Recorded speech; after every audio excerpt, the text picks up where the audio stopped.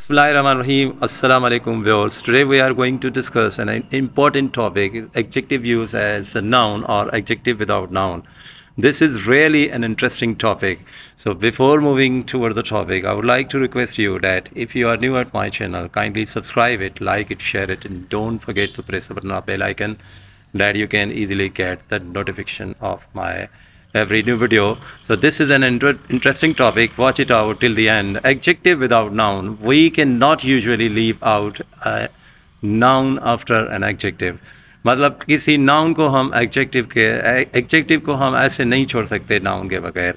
The poor little boy, यहाँ पर poor भी जो है हमारा adjective है, little भी adjective है, boy को जो है describe कर रहा है, तो इसको हम ऐसे नहीं लिख सकते poor little. The most important thing is to be happy. तो यहाँ पर जो है इम्पोर्टेंट जो है वो हैप्पी थिंग को जो है डिस्क्राइब कर रहा है, तो इसको हम ऐसे नहीं लिख सकते. The most important is to be happy.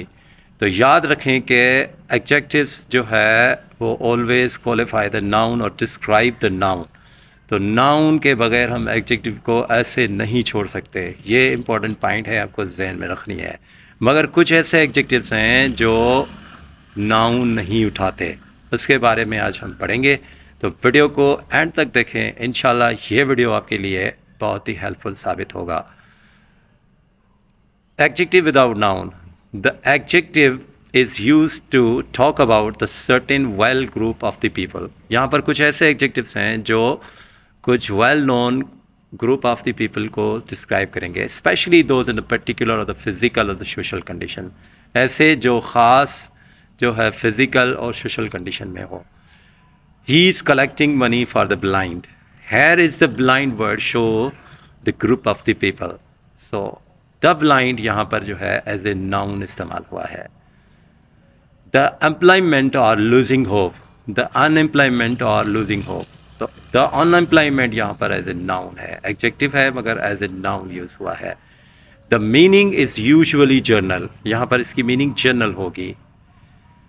उसके बाद है the most common expression of this kind are the blind, the dead, the old, the poor, the deaf, the handicap, the jobless, the unemployment, the young, the mentally ill. Note करें कि these adjectives always take the plural verb. ये हमेशा अपने साथ जो है plural verb लेंगे.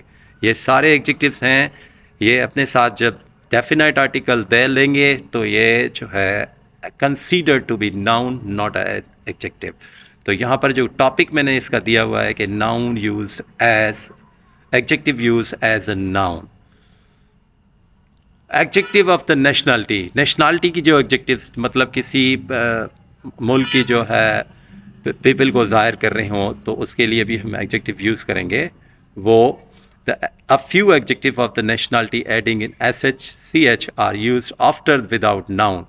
They include Irish, Welsh, English, British, Spanish, Dutch, French. जो SH और CH पर ख़त्म होते हैं वो एडजेक्टिव जो है नेशनलिटी को ज़ाहिर कर रहे होते हैं, मगर वो जो है नाउन के बगैर हम इस्तेमाल करेंगे. The Irish are very proud of their sense of humour. तो यहाँ पर आप देख सकते हैं कि द आयरिश जो है नेशनलिटी है. मुझे उम्मीद है आपको पसंद आई होगी. मिलते हैं नेक्स्ट वीडियो.